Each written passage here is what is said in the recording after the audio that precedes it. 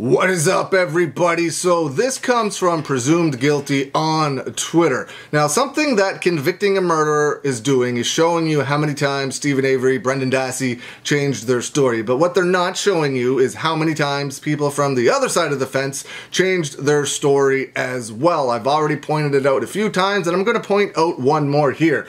Now, like I said, this is from Presumed Guilty, and I will link their Twitter account in the description below. They state, Episode 9 suggests Teresa Halbach's RAV4 was temporarily stored in Steven Avery's garage.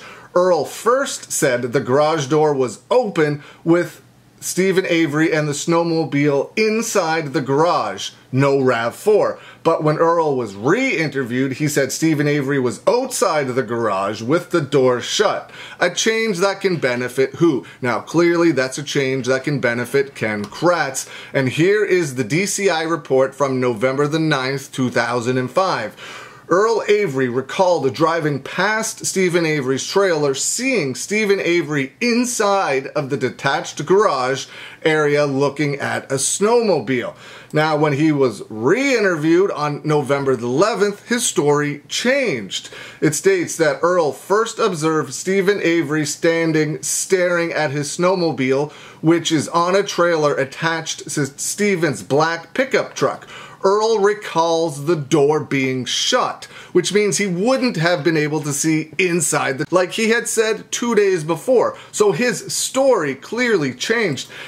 And this is what Ken Kratz stated. Put that up on the screen as well. So that clearly a change that benefits Ken Kratz, his story, his version of events. One day, the garage door is open when he's interviewed, but Ken Kratz allegedly is like, that doesn't really fit our narrative. How about you say that the door is allegedly closed? That fits our story better.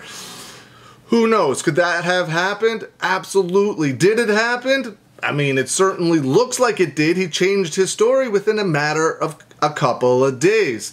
So how come some people can change their story and it's not okay, but this guy can change his story in a matter of 2 days, but that's all right? Just a complete double standard there. It's okay for Earl Avery to change his story. It's okay for others to change their story when it benefits Ken Kratz and the prosecution.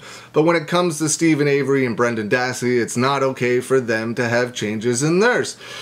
Quite strange if you ask me. What do you think? Leave some comments below. I hope you're having a good day, and I will see you again soon.